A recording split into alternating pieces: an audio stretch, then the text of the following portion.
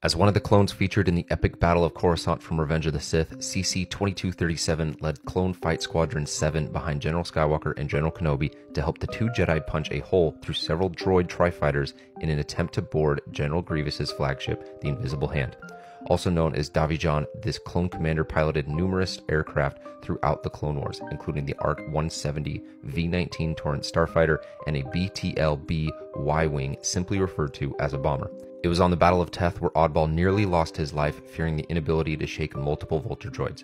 When Kenobi came to the rescue, Oddball apologized for panicking in the heat of battle. He used this learning opportunity to grow into one of the best pilots in the Republic, and flew under the command of General Kenobi. His bombing run on Umbara saved the lives of the 501st, and he would also serve in battles on Cato Neimoidia and the aforementioned Battle of Coruscant.